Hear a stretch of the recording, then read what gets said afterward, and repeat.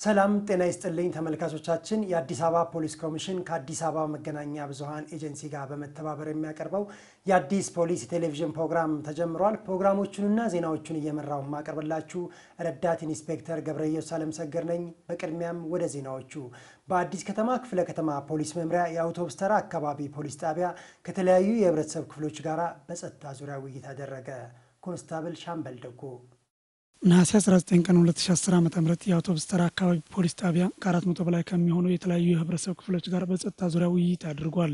የአውቶቡስ ተራ አካባቢ ፖሊስ ጣቢያ ኃላፊ ኮማንደር ሞቱማ ሲማ በመድረኩ እንደተናገሩት ወንጀሎች እየተበራከቱ በመሆኑ ህብረተሰቡ ከወትሮ በተለየ ከፖሊስ ጋር በመቀናጀት ትኩረት ሰጥቶ መስራት ይጠበቅበታል ሲሉ ገልጸዋል። የውይይቱ ተሳታፊዎችም ፖሊስ ማስተካከል አለበት ያሉትንና ሌሎች አስተያየቶችን ሰጥተዋል። ፖሊስ ዩኒፎርም ለብሶ ጥቁር ይዞ አስፋልቱን ነው የሚሄደው። ፖሊስ አስፋልቱን ይዞ ከመሄድ ወደ መንደር ጠጋ ብሎ ምንድነው ችግሩ ምን አለ ቁጭ ብሎ ለማያለው እንዴት ነው ከልጅም ከሴትም ከወንዱም ከልጆችም ከሽማግሌ ከባልቴትም ይገኛል ጉዳይ። ስለዚህ አሁንም ሆነ እንደሆነ ፖሊስና ህብረተሰብ አንድ ከሆነ አንድ ላይ ከተደመረ ችግሮቹ ሊቀሰሙ ይችላሉ። እኔ እስኪ መጀመሪያ አድራሻ ላላቸው ቤተሰብ ላላቸው ወጣቶች የሚቻል ከሆነ ወጣቶቹን ሰብስበን እንደው እናንተ በፖሊስ አማካኝነት ፖሊሱና የጸጥታ ኮሚቴው ያወያያቸው ወጣቱ የአዌርነስ ስራ ይሰራበት። እግዚአብሔር እኮ ሰማይና ምድርን ሲዘረጋ ስርዓት አለ፣ ህግ አለ። የነፋሱ ህግ አለ፣ ለውሃው ፈሳሽ ህግ አለ። ሚስሪያ ያባህር ያገደው ለምንድን ነው? በህግ ነው። ተመልሶ ዓለም እንዳያለቀልቅ ነው። ህግ አስፈላጊ ነው። ስለዚህ አሁን ግን ህግ እንደሌለ እየተደረገ ነው ያለው። ስለሆነ ከላይ ያሉ በላይ ያሉ አካሎች ተፋሻቸው ወርታች ሊዘረጉ ይገባል። የጣቢያው ኃላፊ በበኩላቸው ከህብረተሰቡ የሚሰጡ አስተያየቶችን ወስደው ለመስራት ከመቼውም ጊዜ በላይ ዝግጁ መሆናቸውን አስረድተዋል። በህገወጥ መንገድ የተለያዩ የማደንዘዣ መርፌ መድኃኒቶችን መንገድ ላይ ሲሸጡ የነበሩ ተጠርጣሪዎች በፖሊስ ተይዘው ምርመራ እየተጣራባቸው እንደሚገኝ ተገለጸ። ዘገባው የኮንስታብል ደጀኔ ልፋታ ነው። ተጨማሪውን ኢንስፔክተር ማርቆስ ታደሰ እንደሚከተለው ያቀርበዋል። ተጠርጣሪዎቹ ሐምሌ 16 ቀን 2010 ዓ.ም በልደታ ክፍለ ከተማ ወረዳ 7 ጥቁር አንበሳ ሆስፒታል አካባቢ ከቀኑ 9 ሰዓት አካባቢ ነው ወንጀሉን የፈጸሙት። የልደታ ክፍለ ከተማ ፖሊስ መምሪያ የወንጀል መርማሪ የሆኑት ምክትል ሳጅን ገረማውዩ ስለተፈጸመው ወንጀል ሲያስረዱ የተጠርጣሪዎቹ ብዛት 2 ሲሆን ያለምንም ንግድ ፍቃድ ከተለያዩ ንጥረ ነገሮች የተሰሩ ኬታማይን፣ ሃይድሮን ክሎራይድ እና አኔኬን የተባሉ የማደንዘዣ መድኃኒቶችን በፍሬ 65 እና በትንሹ ብልቃጥ ደግሞ 2 የሚሆኑ መንገድ ላይ ዘርግተው በመሸጥ ላይ እያሉ ህብረተሰቡ በሰጠው ጥቆማ መሰረት ሊያዙ መቻላቸውን ከምክትል ሳጅን ገረማውዩ መረዳት ተችሏል። እንደ መርማሪው ገለጻ እነዚህ መድኃኒቶችን ለኢትዮጵያ ፌደራል ፖሊስ የወንጀል ምርመራና የፎረንሲክ ዳይሬክቶሬትና ለኢትዮጵያ የምግብና መድኃኒት ጤና እንክብካቤ አስተዳደር ቁጥጥር ባለስልጣን ተልኮ በተደረገው ምርመራ መድኃኒቶቹ ለማደንዘዣነት የሚያገለግሉ መሆናቸውን ማረጋገጥ ተችሏል ብለዋል። የተጠርጣሪዎቹ ጉዳይ በአሁን ጊዜ በፌደራሉ የመጀመሪያ ደረጃ ፍርድ ቤት 11ኛ ምድብ ወንጀል ችሎት እየታየ መሆኑን የገለጹት መርማሪው ህብረተሰቡ ማንነታቸው የማይታወቁና ለጤና ጎጂ የሆኑ መድኃኒቶችን ገዝቶ ከመጠቀም ራሱን መቆጠብ እንዳለበት ጠቅሰው አስፈላጊ ሆኖ ሲገኝ ብቻ ወደ ሕክምና ተቋም በመሄድ በባለሙያዎች የታዘዙ መድኃኒቶችን ብቻ መግዛት እንዳለበት መልእክታቸውን አስተላልፈዋል። የ11 ዓመቷ ታዳጊ ላይ የግብረ ስጋ ድፍረት ወንጀል የፈጸመው ግለሰብ በእስራት መቀጣቱን የንፋስ ስልክ ላፍቶ ክፍለ ከተማ ፖሊስ መምሪያ ገለጸ። ለተጨማሪ ዘገባው ረዳት ኢንስፔክተር ተዘራ አብሽር። አስራት ሞገስ የተባለው ተከሳሽ የግብረ ስጋ ድፍረት በደል ወንጀሉን የፈጸመው በግቢያቸው ውስጥ ተከራይተው በሚኖሩ ግለሰቦች የ11 ዓመት ታዳጊ ልጃቸው ላይ ነው። የንፋስ ስልክ ላፍቶ ክፍለ ከተማ ፖሊስ መምሪያ የሴቶችና ህፃናት ወንጀል ምርመራ ቲም ኃላፊ ዋና ሳጅን ደግፌ ሸንኮራ እንዳስረዱት ሰኔ 17 ቀን 2009 ዓ.ም ከቀኑ 7 ሰዓት ገደማ በንፋስ ስልክ ላፍቶ ክፍለ ከተማ ወረዳ 1 ክልል ሱቂ ማርያም ተብሎ በሚጠራው አካባቢ በሚገኘው ወላጆቿ መኖሪያ ቤት በተከራዩበት ግቢ ውስጥ የ11 ዓመቷ ታዳጊ የአከራዮቹ ልጅ ከሆነው ከተከሳሽ አስራት ሞገስ እህቶች ጋር እየተጫወተች ነበር። ተከሳሽ አስራት ሞገስ እህቶቹን ምሳችሁን ብሉ ብሎ ወደ ቤት እንዲገቡ ካደረገ በኋላ የተከራያቸው ልጅ የሆነችውን የ11 ዓመት ታዳጊ ከምትጫወትበት ቦታ ሰውሮ የግብረ ስጋ ድፍረት በደል ወንጀል በመፈጸም ግብረ ንጽህናዋ እንዲገሰስ አድርጓል። ዋና ሳጅን ደግፌ እንደገለጹት ተከሳሹ በታዳጊዋ ላይ የግብረ ስጋ ግንኙነት ከፈጸመ በኋላ ለሰው ብትናገሪ ቤቱ የኛ ስለሆነ እናስወጣችኋለን ብሎ ስላስፈራራት ለሳምንት ያህል ህመሟን ደብቃ ቆይታለች።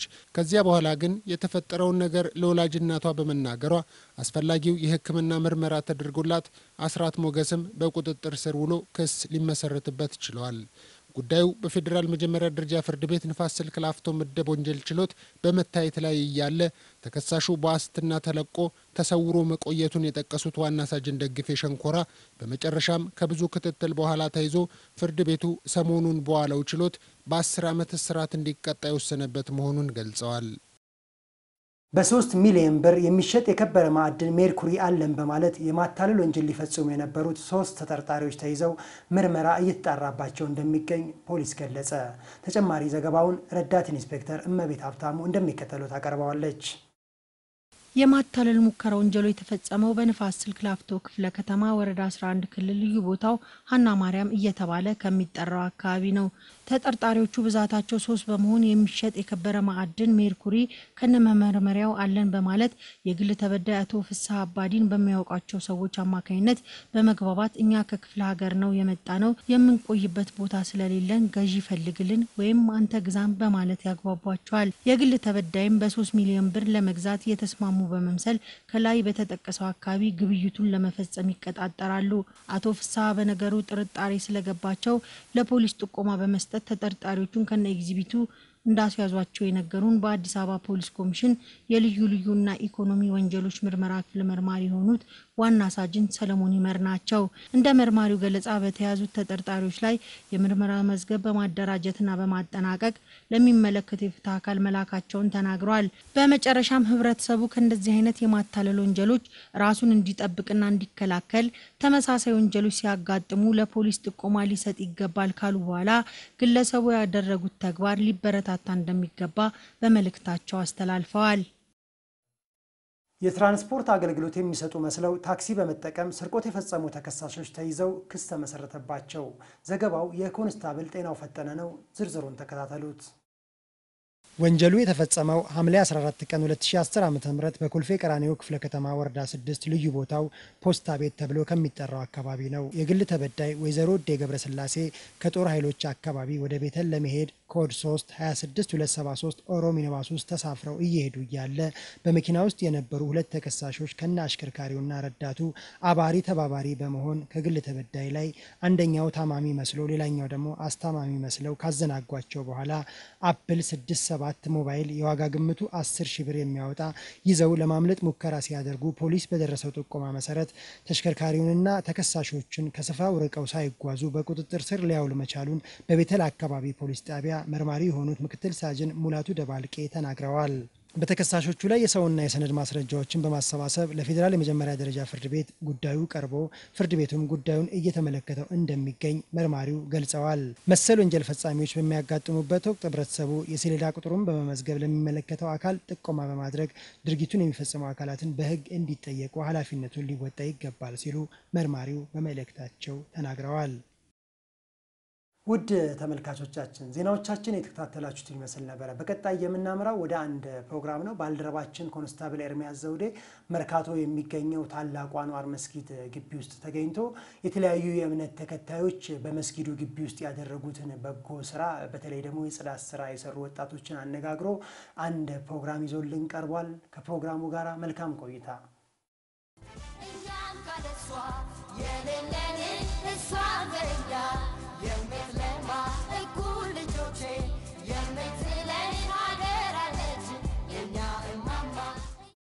አገራችን ኢትዮጵያ የበርካታ ታሪክ ባህልና ቋንቋ መገኛ ከመሆኗ ባለፈ የተለያዩ የሃይማኖት ተከታዮችም ተከባብሮ በሰላም የሚኖሩባት ሀገርም ጭምር ናት።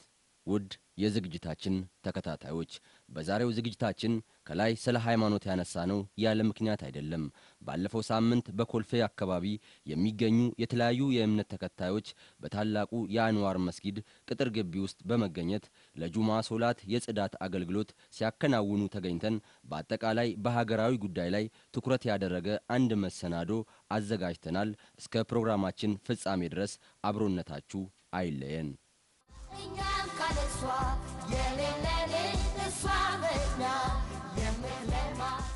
እንደሚታወቀው አገራችን በአሁኑ ሰዓት በለውጥ ጎዳና ላይ ትገኛለች።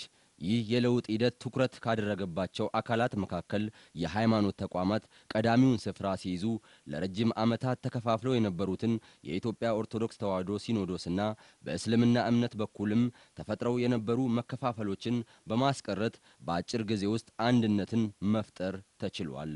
ነገር ግን ይህን የለውጥ ሂደት ተከትሎ በአንዳንድ የሀገራችን አካባቢዎች በሃይማኖት ሽፋን የእምነት ተቋማት ላይ ጥቃት ሲሰነዘር ይስተዋላል። ይህም መሰረተ ቢስና ተቀባይነት የሌለው ተግባር መሆኑን በርካቶች ይገልጻሉ። አንዳንድ ቦታ ላይ በሃይማኖት ሽፋን የሚደረጉ የህግ ጥሰቶች፣ ረብሻዎች፣ ውከቶች በጣም የሚያስጠሉ ነገሮች እየተሰሩ እንደሆነ እናያለን። ይሄ በፍጹም የእስልምና ሃይማኖትን አይወክልም። በእርግጥ ሃይማኖቱን ካባ ለብሰው እንደዚህ ነገር እንደሚሰሩ እየሰሩም እንዳለ እናውቃለን። በኢስላም ተቀባይነትም የለውም፣ ኢስላምንም አይወክልም በፍጹም። እነዚህ በኮልፌ አካባቢ የሚገኙ ወጣቶች በተለያየ ጊዜ ለውጡን የማይፈልጉ አካላት ለበርካታ ዓመታት አብሮ በፍቅር የኖረን ህዝብ ለማጋጨት የሚያደርጉት ጥረት ስህተት መሆኑንና ሊሳካላቸው እንደማይችል ለማሳየት በማሰብ በዚህ ተግባር ላይ መሳተፋቸውን ተናግረዋል። ዋናው ያነሳሳን ሀሳብ ያው አሁን እንደምናውቀው ሁላችንም ሀገራችን ላይ ስለ ፍቅር፣ ስለ አንድነት፣ ስለ ይቅርታ የሚወራበት ጊዜ ነውና ለኛ የሚጠቅመን ያ ነው። እቺን የለውጡን አካል መሆናችንንም ለማሳየት እቺን ትንሽ ነገር ፈጽመን መልእክት ለማስተላለፍ ፈልገን ነው እዚህ ቦታ ላይ ተገኘን። ሙስሊምም ክርስቲያንም ሁሉም አንድ መሆኑን ለማሳየትና የፍቅር የደስታ ዘመን ስለሆነ ያን በመግለጽ ነው ዛሬ የምናደርገው። ይሄን ጽዳት ዘመን ለወንድሞቻችን ለሙስሊም ወንድሞቻችን ጽዳት ጊዜ እያደረግንላቸው ነው። አንድ መሆናችን በህብረት ፍቅርም በሰላምም ክርስቲያንም ሙስሊም አንድ መሆኑን ይሄን ለመግለጽ ነው ዛሬ ተገኘነ። እኔ ፕሮቴስታንት ነኝ። ኦርቶዶክስ ጓደኞች አሉ፣ ካቶሊክ ጓደኞች አሁን እዚህ ውስጥ አብረው የሚያጸዱ ጓደኞች አሉ። ከነዛ ጋር በመሰባሰብ እኛ የትኛውም ካለው ጓደኞቻችን ጋር ሙስሊም ጓደኞቻችን ጋር አንድ ነን፣ ሰላም ነን፣ ምንም የተፈጠረ ነገር የለም። ስለዚህ የሚመጣውንም ነገር አሁንም ከዚህም በኋላ አብረን አንድነታችን ኃይላችን አንድ ነን፣ ምንም የሚለዋውጠን ነገር የለም ለማለት ይሄን መልእክት ለማስተላለፍ ለነዛ ተዘጋጅተን የመጣ ነው። እንደዚህ አይነት ነገር አዲስ አይደለም ወይም ደግሞ የውሸትም አይደለም። እስላም ክርስቲያኑ ተዋዶ የሚኖርበት ነው። ተቻችሎ የሚኖርበት ሀገር አይደለም። ተዋዶ የሚኖርበት የተጋባበት የተዋለደበት። እስላም ሰርግ አድርጎ ለክርስቲያን ሰንጋ ያልጣለ እስላም የለም። ክርስቲያን ሰርግ አድርጎ ለእስላም ሰንጋ ያልጣለ የለም። ስለዚህ ይሄ አብሮ የመኖር መገለጫ አንዱ እሴታችን ነው። ስለዚህ የዛ አንዱ ተምሳሌት ነው። ዛሬ እዚህ በታላቁ አንዋር መስጊድ ውስጥ የተለያዩ ሃይማኖት ተከታይ የሆኑ ወንድሞቻችን እህቶቻችን መጥተው አንዋር መስጊድን ማጽዳት ማስተካከል አለብን። ጁምዓ በእስልምና ሃይማኖት ውስጥ ከሰባቱ ቀኖች አንዱ ትልቅ ቀን ነው። ትልቅ የኢባዳ ወይም የጸሎት ቀን ነው። እሱን ቀን በደንብ ለሙስሊም ወንድሞቻችን እናስተካክል፣ እናግዛቸው፣ እንደግፋቸው ብለው ነው የመጡትና በጣም ልብ ይነካል። ደስ የሚል ነገር ነው። ከላይ ለመግለጽ እንደተሞከረው በሀገራችን ኢትዮጵያ በተለያዩ የእምነት ተከታዮች መካከል ያለው ትስስር ከፍተኛ ከመሆኑ አንጻር ለዘመናት ዜጎች ልዩነታቸው ሳይበግራቸው በአንድነትና በመከባበር ኖረዋል። ለወደፊትም ይህ አብሮነት በላቀ ደረጃ ተጠናክሮ የሚቀጥል እንደሆነ ይነገራል። እኛ አንድነታችን ነው የሚያምርብን፣ አንድ ስንሆን ነው የሚያምርብን። ልብሳችን ቲሸርታችን ላይ እንደምታየው ኢትዮጵያ የሁላችን ሀገር የሁላችን ቤት ናት ነውና እኔ ስለ ራሴ ቤት ብቻ ሳይሆን ስላንተም ቤት ስለምኖርበት አካባቢም ብቻ ሳይሆን አጠቃላይ ኢትዮጵያን እንደ ራሴ ቤት አድርጌ ማሰብ መቻል ነው ያለብኝ። እንደዛ ማሰብ ስንችል ነው ነገ ሀገራችንን መለወጥ የምንችለው። ዋው የባል ወቅት አሁን እኔ ከነሱ ጋር አሳልፋለሁ። ባል አዲስ አመትም ይሁን ምንም ይሁን ይጠሩኛል፣ አብሬያቸው ነው ባልን ማሳልፈው። እነሱም እኛ ጋር ይመጣሉ፣ ጾም ያልነከውን ነገር ይበላሉ። በዚህ መልኩ ነው የምናሳልፈው። በእኛ ዘመንም በአባቶቻችን ዘመንም ሙስሊምና ክርስቲያን ተለያይቶ ማያውቁ ተንጣጥሎ ማያውቁ ብዙ ዘመን አብረው ይኖር ነው። ከ3000 ዓመት በፊትም ከ3000 ዓመትም በኋላ እስካሁን ድረስ ሙስሊም ክርስቲያንም ተለያይተው በአመት በዓልም በደስታም በሀዘንም በሁሉም ነገር ስትኖር በጋራ ነው፣ በህብረት ነው የምትኖረው። አንዱን ለይተህ አንዱን ወደዚህ አድርገህ ሌላውን ደግሞ ለይተህ አይደለም የምትኖረው። በዓል በጋራ እናከብራለን። ሙስሊም ወንድሞች አሉኝ፣ እህቶች አሉኝ። ለጾማቸው አብሬ ሄጄ ማሳልፈበት፣ የምንጠይቅበት፣ የምንጎበኝበት አለ። በበጎ ፍቃድም ደግሞ የምንሰራቸው ስራዎች አሉ። ከባይሽ ኮልፌ የሚባል ማህበር ነው አሁን እኛ ተወክለን የመጣ ነውና ከዛ አንጻር ለበዓሎች ለአውደ ዓመት አብረን እንዞራለን፣ እንጠይቃለን፣ አብረን ደስ እንሰኛለን። ዋናው ጉዳይ ምንድነው? በልብ ውስጥ ያለውን ቅንነት ማካፈል መቻል አለብህ። ደግነትን ማካፈል መቻል አለብህ። ዕውቀትን ማካፈል መቻል አለብህ። በተለያዩ አካባቢዎች የሚፈጠሩ ችግሮችን በዘላቂነት ለመፍታት የግድ የህግ የበላይነት ሊከበር እንደሚገባ የገለጹት ወጣቶቹ ይህ ተግባራዊ ከሆነ ሰላምን ከማስፈን አኳያ ያለው ፋይዳ ከፍተኛ መሆኑን ተናግረዋል። የህግ የበላይነት ማለት ሰላምን፣ ብልጽግናን፣ እኩልነትን የሚያመጣ ነው። የህግ የበላይ ካልተከበረ አገርም እንዳገር አትቆም። ትልቁ ነገር የህግ የበላይነት መገኘት ያለበት በየትም ቦታ የህግ የበላይነት ነው ያለበት። ህግ የበላይነት ማለት ዲሞክራሲን፣ ነጻነትን ያመጣል። ህግ ሲከበር ሁሉም ሰው በእኩልነት ይኖራል። የህግ የበላይነት የለም ማለት ህግ የለም ማለት የህግ የበላይነት ካልተከበረ አገር ፈረሰ ማለት ነው። በሰላም ወጥቶ መግባትም በሰላም ደስታ ማክበርም በሰላም እምነትን ማካሄድም አይቻልም። የህግ የበላይነት ሲከበር ግን እምነት ይከበራል፣ ሁሉም ነጻነት ይከበራል፣ ሰብአዊ መብት ይከበራል፣ ሁሉም ይከበራል። ስለዚህ የህግ የበላይነት ሁሌም መከበር አለበት። የህግ የበላይነት ዋና ነገር ነው። ህግ ከሌለ ምንም ነገር የለም። ሰው ወጥቶ አይገባም፣ ገብቶ አይወጣም፣ እንደፈለገ አይማርም፣ አይሰራም፣ እንደፈለገ መሆን አይችልም። እንደፈለገ ጌታ የሰጠውን አላህ Subhanahu Wa Ta'ala የሰጠውን ነጻነት ማድረግ አይችልም። አሚሮቻችሁን ተቀበሉ አክብሩ ብሎ በደንብ ያሰምርበታል ኢስላም። ስለዚህ ህግ በጣም አስፈላጊና አስፈላጊ ነው። ህግ ከሌለ ምንም ነገር የለም። ሰው ህግ ካላከበረ እንደፈለገ የፈለገውን ተግባር ሲፈጽም እርምጃም ሊወሰድበት ይገባልና እንደዚህ ይሄን ነገር የሚያደርጉ ሰዎች ማለት ስሜታዊ ቀደም እንዳልኩ ነው ከስሜታዊነት የተነሳ ወደ አላግባብ ወደ ሆነ ነገሮች እየሄድን ነውና ይሄን በጣም በሰከነ አስተሳሰብ ማሰብ መቻል አለብን። በመጀመሪያ ሁላችንም እንድንከባበር ያደርገናል። ህጉን ማወቃችን በራሱ ጥፋቶች ምን እንደሆኑ እና ደግሞ ልንቀጣባቸው የምንችላቸው ነገሮች ምን እንደሆኑ እንዲሁም ቅጣቶቹ ምን ያክል ከፍተኛና ቀላል እንደሆኑ ማወቅ እንድናውቅ ይረዳናል። ይህንን ስናውቅ ነው ከምንም በላይ የምንከባበረው የምንተዋወቀውም ጭምር ማለት ነው። እና የህግ የበላይነት መኖሩ በጣም አስፈላጊ ነው። የህግ የበላይነት የሚከበር ከሆነ ዞሮ የሚያስተምረው ህብረተሰቡ መከባበር እንዳለበት ነው። ህብረተሰብ ተከባበረ ማለት ደግሞ በፍቅር መኖር እንችላለን አብረን እና ከዛ ነገር አንፃር ነው ማለት። ህግ ለሰዎች ነው የተሰራው። ከማን መነጨ? ከሰዎች ነው የመነጨው። ከኛው በስርዓት እንድንኖር በግብረ ገብ እንድንኖር መተሳሰብን መፈቃቀርን ለማጠናከር እንጂ ህግ ለመቅጣት አይደለም። መጀመሪያ የሚሰራው ሰዎችን ለማስተሳሰር ነው። መጀመሪያም ስንፈጠር እኮ ከፈጣሪ ህግ ተሰጥቶናል። በህግ ነው ያለ ነው። ምን ይላል? ያለ ህግ ወይንም ያለ ራእይ የሚኖር ህዝብ መረን ነው የሚወጣው። ከዚህ ነገር አንፃር ህግ መከበሩ በጣም ጥሩ ነው። እስካሁን ያየናቸው ብዙ ደስ የማይሉ ነገሮች ነበሩን። አሁን ደግሞ ወደ መስመር እየገባን ነው። በዚህ በመደመር ፖሊሲያችን በደንብ ወደ መስመሩ እየገባን ነው። እኔ መብቴን ሳከብር ግዴታዬን ስወጣ አንተም እንደዛ ይሆናል ማለት። የህግ መከበር ሁሉንም አቅፎ አብሮ ለመሄድ ነው ዋናው ጠቀሜታው። ሀገራችን የምትተዳደርበት ህግ ያላት ሀገር በመሆኗ በአንዳንድ አካባቢዎች የሚወሰዱ የጅምላ ውሳኔዎች ተገቢነት የሌላቸው መሆኑን ወጣቶቹ ይናገራሉ። ኢትዮጵያ የምትተዳደርበት የራሷ ህግ አላት፣ ህገ መንግስት አላት። እስካሁን ድረስ በኢትዮጵያ ውስጥ የጅምላ ፍርድ ታይቶም ተሰጥቶም አያውቅም። አንዳንድ ቦታ የምናየው ይሄ አስከፊ ነው። ይሄ ፍጹም አግባብ አይደለም። አጥፊውን አካል ለህግ ማስረከብ ነው። ይሄን የሚያጠፋ አካል ካለ ህብረተሰቡ ተባብረን ለህግ አካል በጥንቃቄ ማስረከብ ነው ያለበት። መረጃም ውጤት የሚገኘው ለህግ አካል ሲረከብ ነው። ሀገርን የሚመራ ሰው ይኖራል። ያ አካል አለ። የህዝቡን ደህንነት ለማስጠበቅ ያ አካል እስካለ ድረስ ህዝብ በራሱ ውሳኔ መወሰን አይጠበቅበትም። ለዛም ነገር ብቁ አይደለም። ነገሮችን ለማመዛዘን እኛ ብቁ አይደለንም። ስለዚህ ከዛ ነገር አንፃር ፍርድ ለመስጠት የሰው ልጅ ግለሰብ ብቁ ስላልሆነ ይሄን በፍጹም መደረግ የሌለበት ነገር ነው። ችግሩን ለመቅረፍ መንግስት የተለያዩ ተግባራትን እያከናወነ ቢገኝም የሚስተዋሉ ክፍተቶችን በአፋጣኝ በመቅረፍ የተጀመረውን ህግ የማስከበር ተግባርን አጠናክሮ ሊቀጥል እንደሚገባ በርካቶች ይናገራሉ። የዛን ያህል ደግሞ የህግ የበላይነት በአደባባይ ሲጣስ ደግሞ እናያለን። የምንሰማው ነገር በሚዲያም በፌስቡክ የምናየው ነገር ሰዎችን አሰቃቂ የሆነ አደጋ ሲያደርሱባቸው መንግስት ህግ ደግሞ ዝም ሲል እናያለን። ልክ እዛ ጋር ችግር ሲከሰት ለችግሩ መንስኤዎች እነዚህ ነበሩ ተብሎ አፋጣኝ እርምጃ ተወስዶ ካልታየ ህግ ጥሰቱ አሁን ሊበዛ ነው ማለት ነው።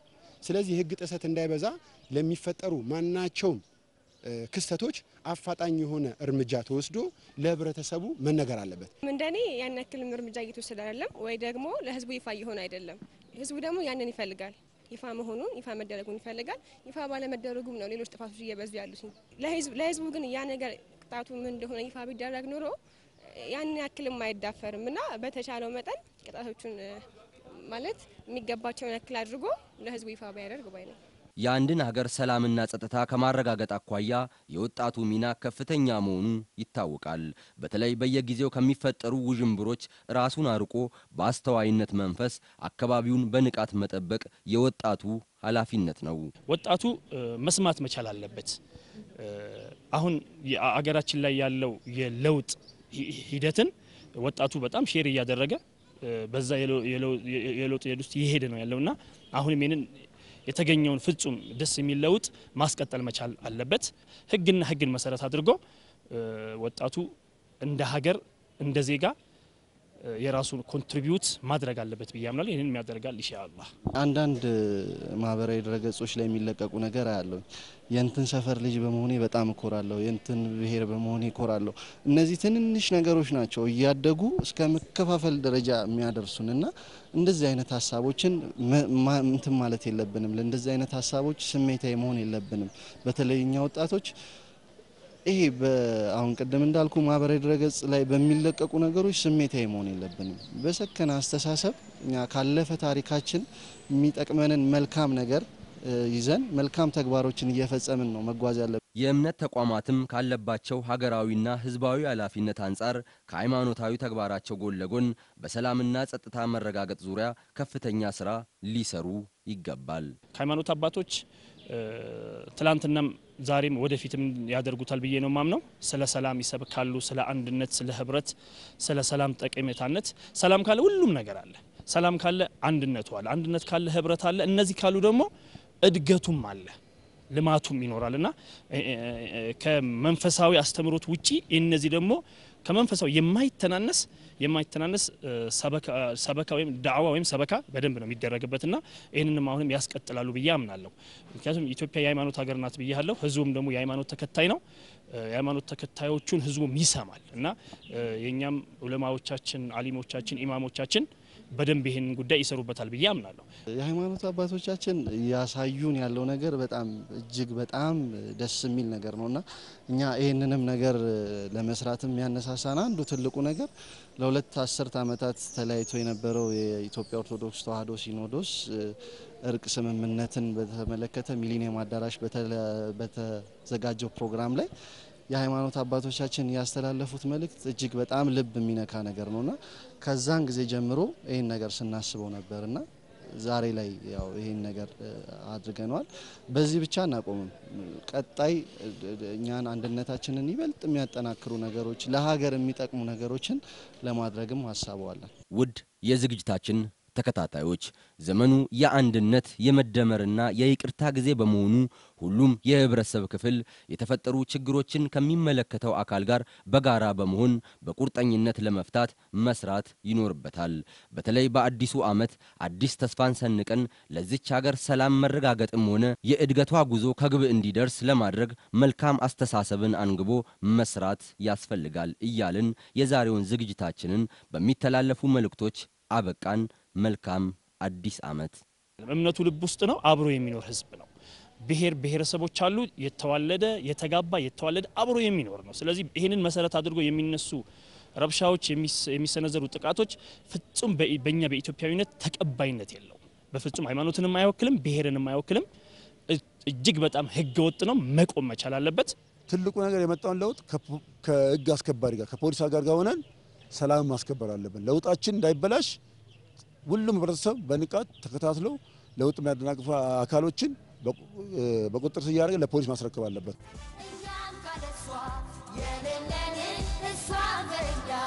የምትለማ እኩል ልጆቼ የምትለ